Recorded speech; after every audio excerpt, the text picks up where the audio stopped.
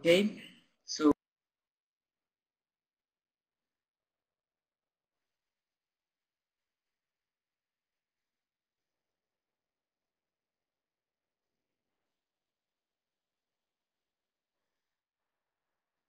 good afternoon, everyone.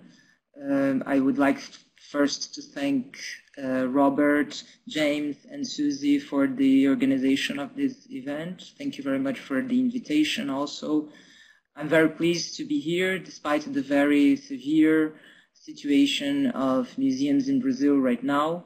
And of course, as you might have imagined, after the events of the past 2 weeks, starting with the fire of our National Museum and after several other political events that followed, I had to change my speech for today, and I actually changed it a few times.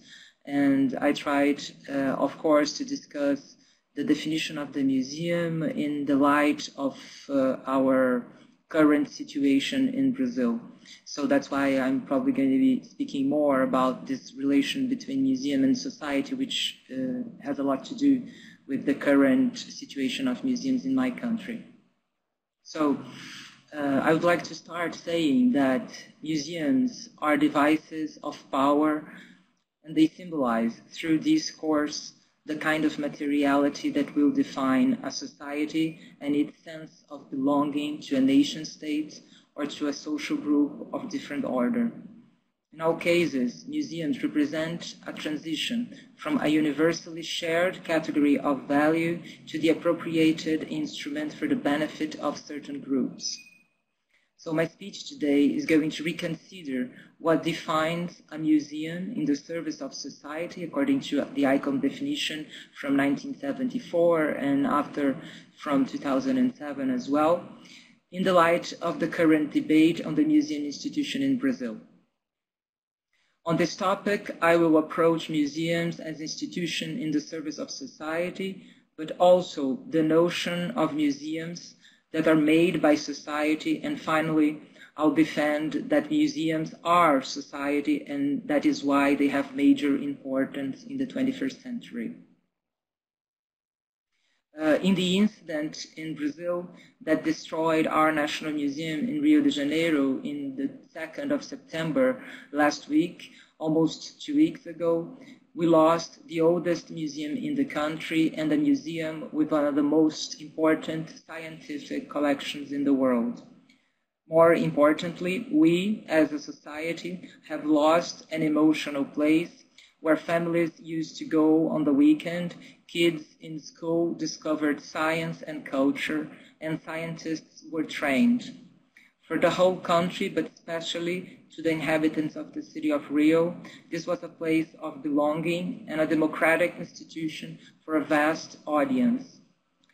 For young people in the peripheries of the city, the National Museum was their only reference of a cultural institution and of an institution dedicated to science. So after this, to the 2nd September, the size of her loss is still being measured, but I can definitely say that museology in Brazil will never be the same. 1 second. I'm sorry, I don't see my slides here. Do you? I don't know why it's not appearing. Can you see it now?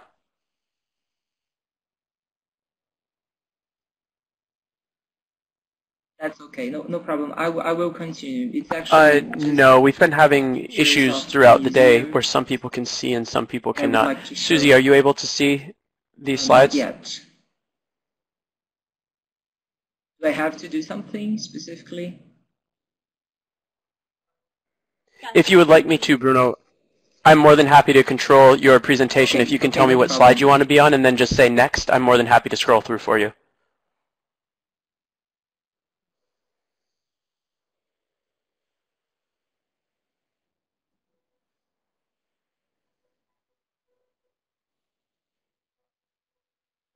I'll scroll through as you talk. Well, I would just like to show some pictures of the collections of the museum right now, but the slides are just more pictures and there's no much information.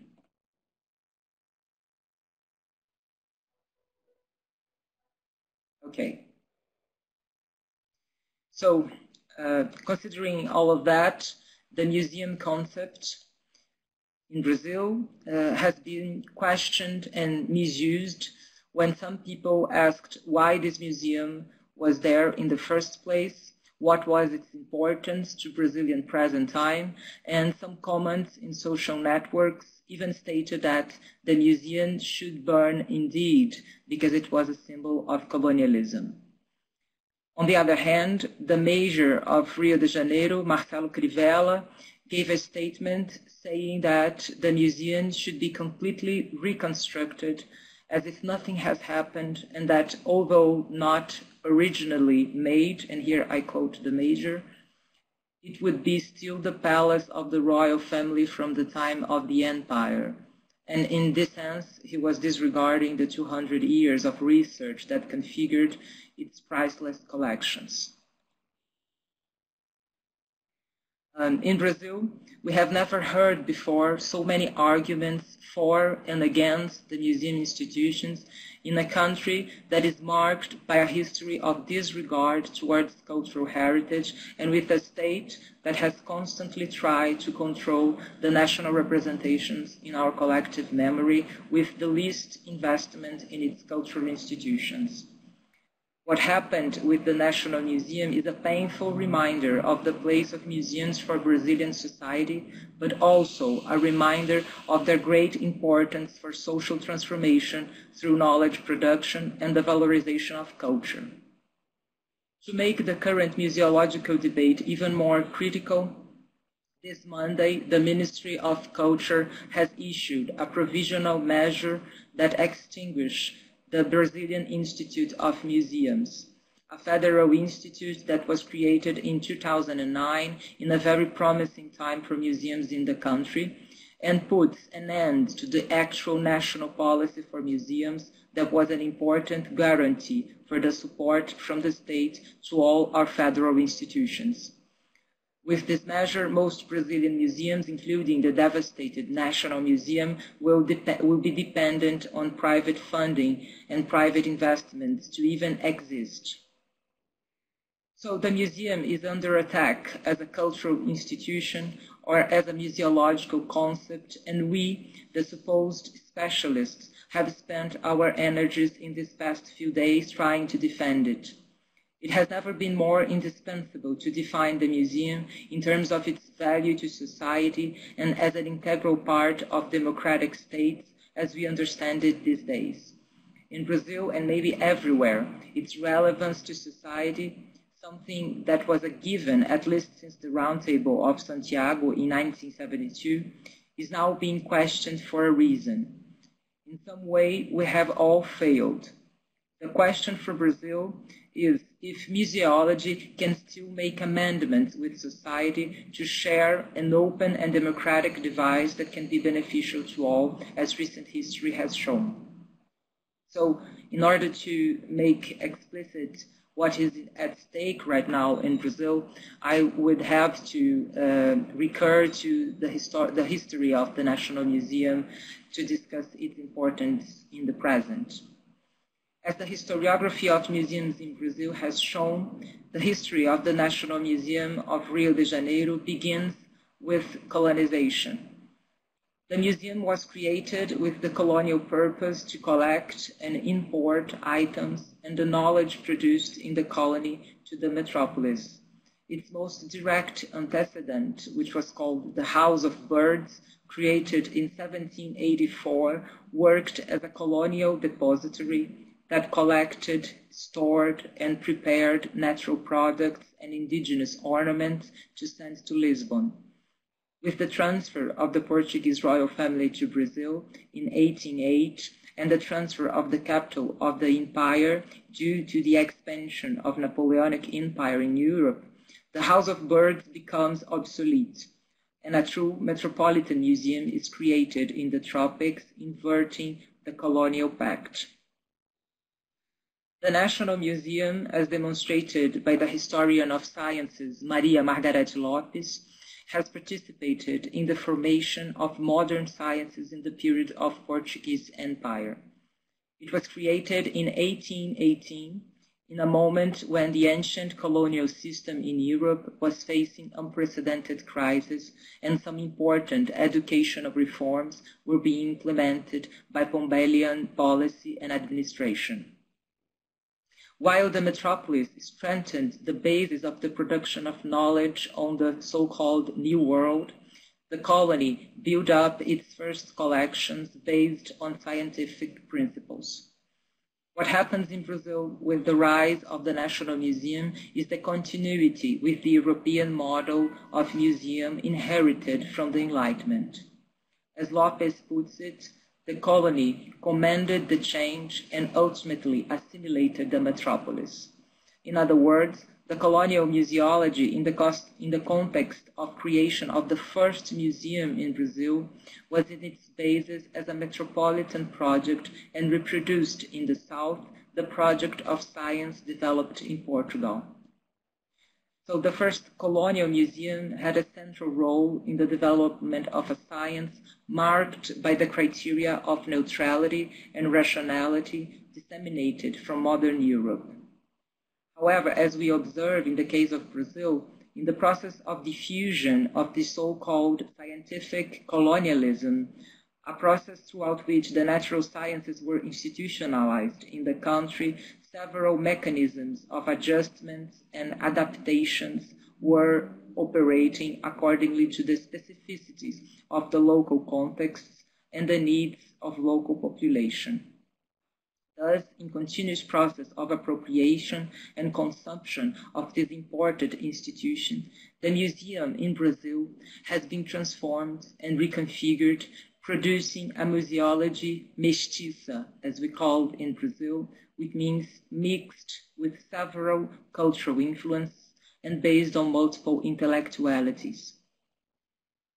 Later, in the 19th century, the museum would take on the role to instruct a civilized elite based on the main scientific institutions in Europe, notably the Muséum d'Histoire Naturelle of Paris, created in 1793. Its main goal was to become a legitimate center for public instruction. During the 1830s and the 1840s, a project for the implementation of a scientific program for continuous education or a faculty of natural sciences was widely discussed. The museum then would form its collections while building a recognized model for scientific institution in the country.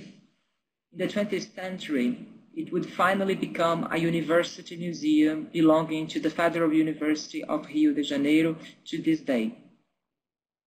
The importance of the colonial history of our National Museum persists in the fact that this museum, as the first research institution in Brazil, has displaced and relocalized the Eurocentric subject of knowledge, reinventing other subjects and epistemologies, and allowing Brazilian intellectuals to question our colonial roots. This, for me, is why national and colonial museums have great importance in the world. And this is a lesson we have learned, unfortunately, from the biggest cultural tragedy in Brazilian recent history.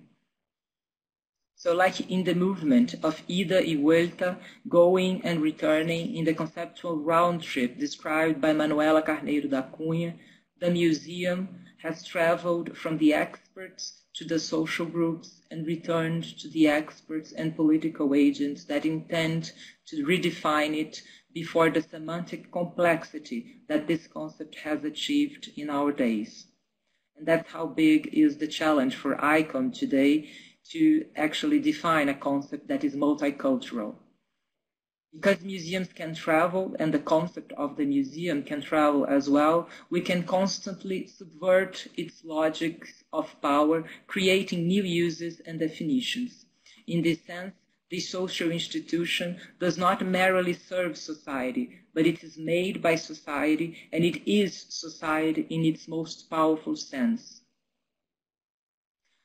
According to the ICOM definition approved in 2007, the museum is in the service of society. Although this idea attributes a social role to the museum, it leaves us with some questions. For instance, Which society in the singular form does it refer to? Who is in charge when we say in the service of? Who is dictating the rules and to whom? Is the museum a social device that can be used for all, or does its definition delineate who can use it and in the service of whom? Are we defining political relations at the same time as we define the museum of the 21st century? These are only some of the questions that we might need to explore in the current debate over the museum definition and its validity to society. The institution that was being conceived when some of its central actors claimed for its social role in the 1970s, when this phrase was introduced to the text by ICOM, specifically in 1974, was still limited by the Cartesian hierarchy based on the separation of a sovereign subject of knowledge and those who are subjected as objects in this museum. In its recent history, the National Museum of the Federal University of Rio de Janeiro contributed for the change of this ontological hierarchy that has marked the history of museums in the West. So here I would like to remind us of some important numbers that marked the history of this institution. Please, James, if you can put in the slide where I have some numbers after the image of the museum on fire.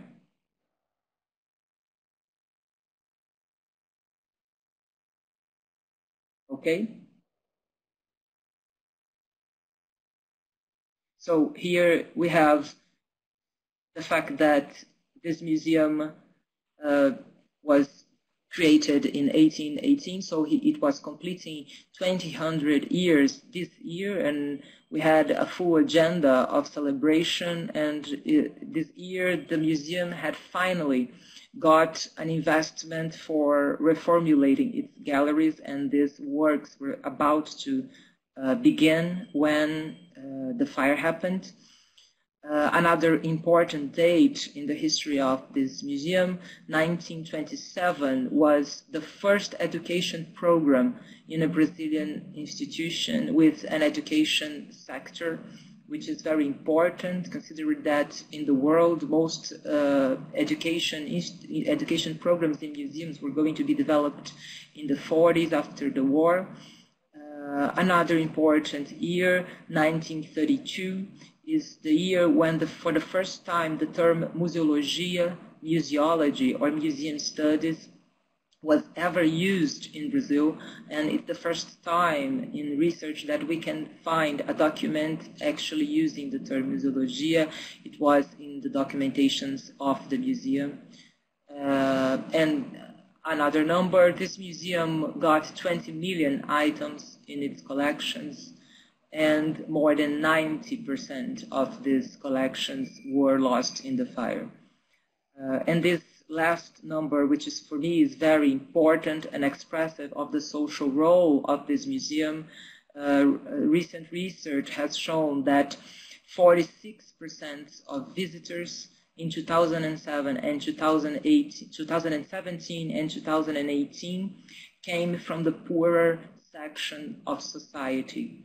So almost half of the visitors of these museums came from the periphery and the most poorer sections of Rio de Janeiro society.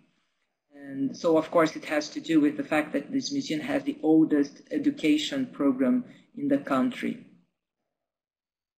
Furthermore, I would like to add that the National Museum was the first museum in Brazil to employ indigenous people in its staff and even as research assistants. The program of social anthropology housed in the museum since 1968 has trained several indigenous who are now scientists. The museum collections and research projects have been developed in deep connection with other indigenous museums in Brazil, such as the Maguta Museum, reaching for other knowledge and cosmologies in order to reorganize its priorities and reconsider its existent collections. So it was really a museum connected to the people, despite the discourse we hear now that science excludes the people. fact, museums are relevant to society because of their very ability to social change, to produce new ways of the people to build their sense of belonging, the connection among each other, and creating new platforms for different versions of the past. Museums are devices for social change, for society in general, and for cultural production, and they reconnect with what is valuable. They make connections among people and heritage, and among people and other people. But also, to reveal its own values, museums also permit the people and the visitors to rethink the past and review their values in constant transformation due to the negotiable narratives that will define in the present the cultural heritage that we wish to transmit for future generations. Our colonial past is being disputed at this very moment when the first Brazilian National Museum, as it was, no longer exists. Please, James, if you can pass to the last three images. Some of the images show how the museum is right now inside. Unfortunately, the people who worked in the museum are still not allowed to go inside because the building has not been secured. And so this is the state of the insides of the museum. After the fire is gone, what is still burning are the identities of those who believed in this institution and in the power of democratic production of knowledge accessible to all. In a world where communication is mediated by fake news and the validity of science is put into question, the image of the first Brazilian scientific institution on fire is for me a symbol of the fact that a change will come. What we understand today and for the past decades as a museum, a concept subordinated to the idea of truth and to the power of a certain scientific paradigm, need to be revised in order not only to become socially obsolete, but to continue existing in our world. I think that the National Museum was a good example of a museum that did more than it could with the burden of science and colonialism, that it helped to reinvent with the support of society, of its scientists, and of the public institutions dedicated to education and research. So recently, the movement of mourning for the National Museum has been transformed in a movement of political fight for all museums in the country. And in Rio, specifically this week, a big movement is being conducted by the students of museology of Unirio, who are demanding immediate changes in the government's measure for the museum field. The movement, entitled Museu para Todos, which translates Museum for All, can already be considered the biggest political event in Brazilian museology since the fight for the professional law for museologists in the beginning of the 1980s. You were just speaking of activism in museum, and what we witness in Brazil right now is the museum and museum professionals working as activists for the very museum and the place of these institutions in current society. So today, in the middle of the politicization of the field, museology does not differentiate theory, practice, and activism as it did in the past. Museums are arenas of political disputes and fights for representation. I think this has already been said in several of the previous speeches today. This has always been the case since the first museum, 200 years ago in the case of Brazil. Museologists, in this case, are scientists, thinkers, social and political actors who create the basis for the empowerment of the whole society. In this sense, I dare to propose that if some definition is conceivable for the museums, I should phrase it as such. A museum is a political institution for the democratic use of society in its plurality. We usually say that museums are good to think because they give us the freedom to imagine new worlds and to resignify the world as we know it through reflexive experiences.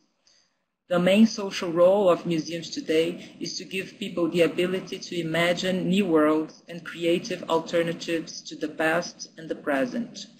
Museums are socially relevant because they present new windows of possibility when we can only see what rational thinking allows us to perceive from our immediate reality.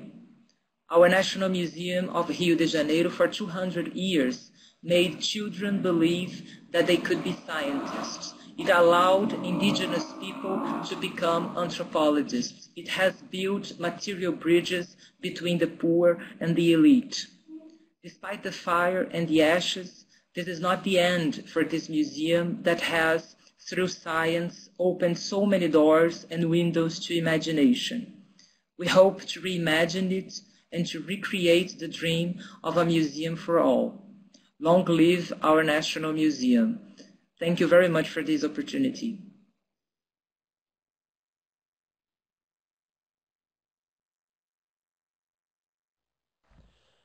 Great, and thank you, Bruno, for joining us today. That was a really stirring presentation, and we all, of course, express our just abhorrence at the tragedy of the loss of the museum in Brazil. That was a horrible tragedy.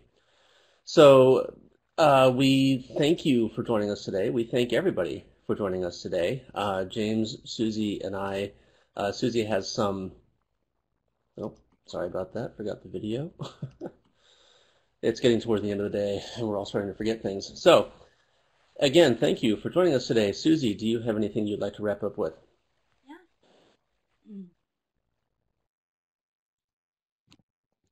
So, this symposium, of course, would never have been possible without all of our collaboration, and I just wanted to personally and professionally thank James, who led the overall management platform and podcast interviews, and Rob, who produced the website and podcast interviews, and both of whom I worked with to organize the symposium for 10 months. And thank you to Peter Davies, Director of Arts and Sciences, who supported the promotional materials. It really is about teamwork, and we're grateful for all the contributions from our SNUS deans, faculty, and staff, ICAFON board members, Francois, Bruno, and Anna, whom I consulted monthly, keynote speakers, chairs, panelists, our wonderful audience and organizations who helped with the announcements, and of course, all of your valuable time. And I think we've had fruitful discussions on the 3 themes that will lead to genuine efforts in the contribution to ICOM's museum redefinition process. And we'll be compiling the results of the questionnaires and short poll, the podcast interviews, symposium discussions, and papers for publication. And we'll also have recordings soon, and we'll all have them archived with ICAFON and SNU's academic archive and disseminated through various channels of communication. And I think if it were a physical symposium, we could all go out to dinner together, but perhaps there will come a time in the future when we do hold a physical symposium here in North America, or a hybrid one. In the meantime, do join us in Tehran, Iran at the 40th Annual ICAFON Symposium in October. Thank you.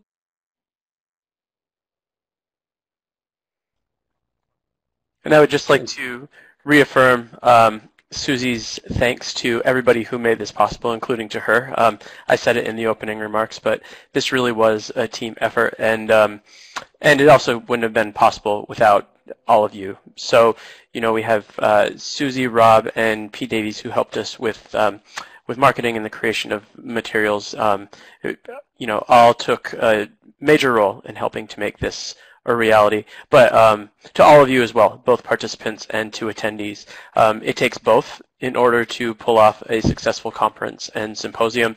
And this being completely online, as I said at the beginning, it did offer a great opportunity to bring together scholars and participants and attendees from around the nation and around the world, actually. So I think, you know, as Susie said, it would be great if we could all meet together and be together, but given that we have constraints on costs and time and the ability to travel, it was amazing to meet all of you and be able to work with you, people that I probably never would have had the chance to meet or work with. So thank you all, and thank you for making this an amazing symposium. As Susie said, the recordings will be made available once we have finalized them, and as will the papers. And I hope that you all have a great weekend. Thank you again.